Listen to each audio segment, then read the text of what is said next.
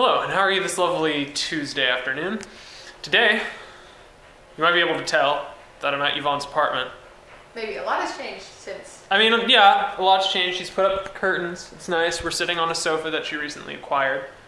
But the real thing we're doing here is actually not like study thing with finals coming up, because I realized while I was getting stuff like, oh, they might just think I'm getting flashcards to like study with. But no, what we're actually doing is setting up to play a game called 1,000 Blank White Cards. I will link a video in the description that does a much better job of explaining it than I ever could. How much do you hate me? Yes, we're setting up to play a game called 1,000 Blank White Cards. We're probably going to just...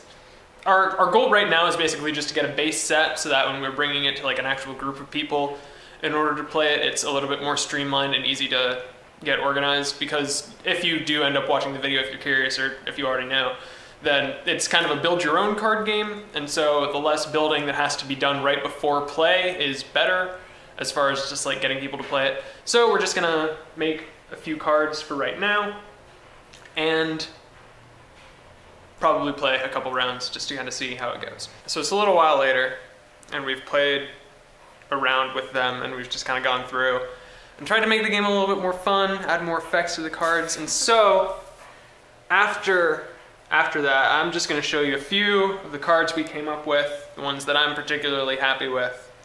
And forgive me if you can't exactly read them super clearly, but autofocus is a problem, and, you know, it is what it is. So, also I'm assuming that if you're really that interested, you've already watched the video I linked to and read the rules of the game, because I'm not going to bother explaining it. And, yeah. So now we have a set of cards that we can just like bring out and be like, okay, here's like the base deck, but let's make some more cards just to start off the round. Yeah. Did you have fun? Yes. How much fun did you have? On a scale from 1 to 10. 0 fun. Okay. And I don't know if we're going to be playing this tonight. I imagine probably not, because Yvonne has to work. Yeah, and I think we're actually going to be going to a softball game for one of the girls in the youth group. So, I don't know.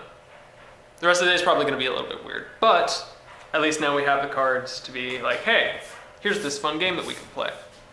And have some more fun with it then. See, everyone has their preference. But if it were up to me, I'd say Cookout wins milkshakes. It's a lot later in the day. We went to FCA and we came back to John and Kristen's place. I think Tuesday night, that you know how it goes. This one has a hint of we stopped at Cookout along the way, as you can tell. I only got a milkshake because I didn't feel like eating actual food right now. But, you know. That's darker, but it's still not, yeah. So I'm looking forward to enjoying it. It's peanut butter banana, for those curious, because I'm allergic to bananas. That's great for you, Caleb. Does it matter?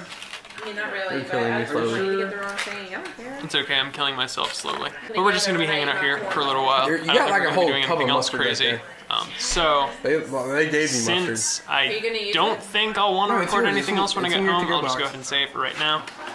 That's all I have for today. Thank you very much for watching, and I guess I will see you tomorrow.